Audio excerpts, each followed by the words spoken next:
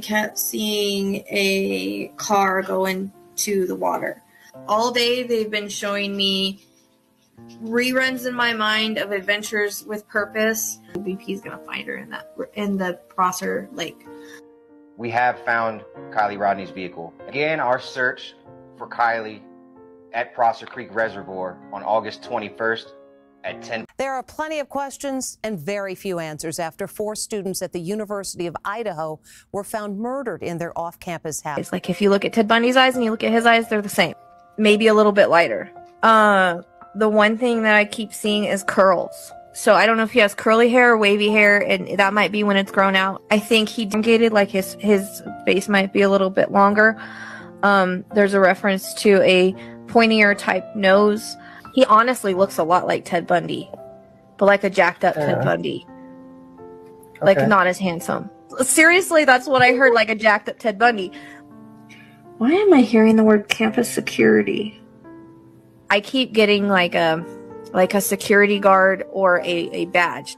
I don't really, and that could be in his past as well. That might not mean that he just does it right now. And names can be, like I said, interconnects can happen, so they might not even fit this case, or they can be connections to someone. I keep getting like a Brian or something like that. It's because they are going to catch him.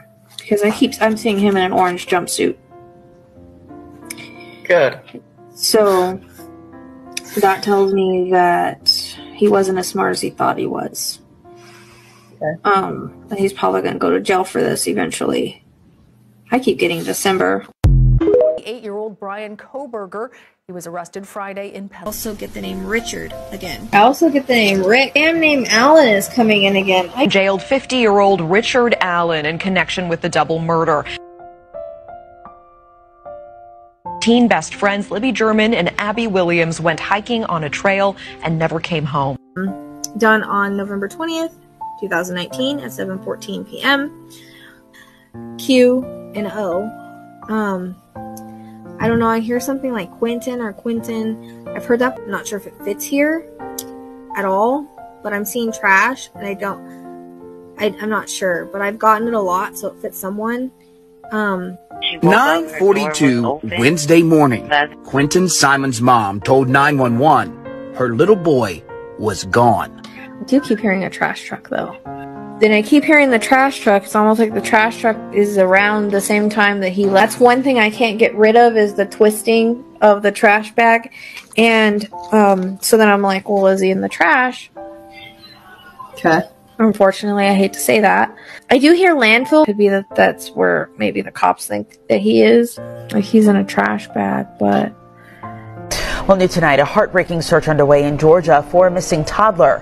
Police are sifting through trash at a landfill for the remains of 20-month-old Quentin Simon.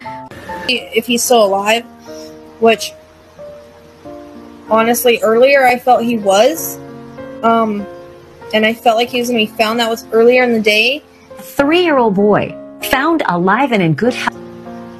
For some reason, I do want to go out the back of the house though. But like to the wooded area, but I don't. He was last seen on Friday playing with his dad in their backyard. And I said, like within 3 miles by a log. I'm not seeing him being hurt, and I'm not seeing someone coming up and getting him. And I said, "Were you alone?"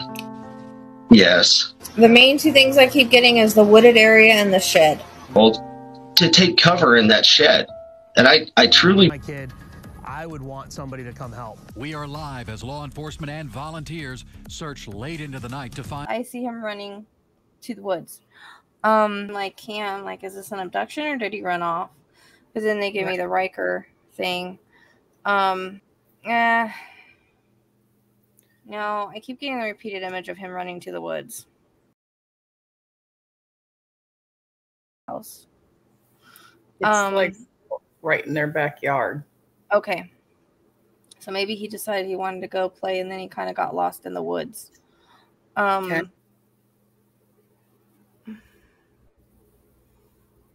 He's got to be within 2 miles. I keep getting that 2 mile. So like I keep getting reference to the edge of the woods. And so he's still alive because I'm not using him to get this information. Right. Around in the woods like I can't find my way out. I'm stuck. Like and I said he's in a bush. Okay. And we were like, what the heck? What do you mean he's in a bush? I said, he's in a bush, and there's searchers around him, but they've missed him. Okay. Because he's in this bush. And I went across a field of grass. I came up on some woods, and I listened good. I heard like a whimpering kind of noise, and at that point I was like, there's no other kids here. It's got to be JJ. So sure enough, I went in the woods, and about 100 feet from where I was at, I think he was in some stickers. There's a lot of stickers and all there. Tonight in our Missing series, a case that we have heard a lot about from our viewers. The person.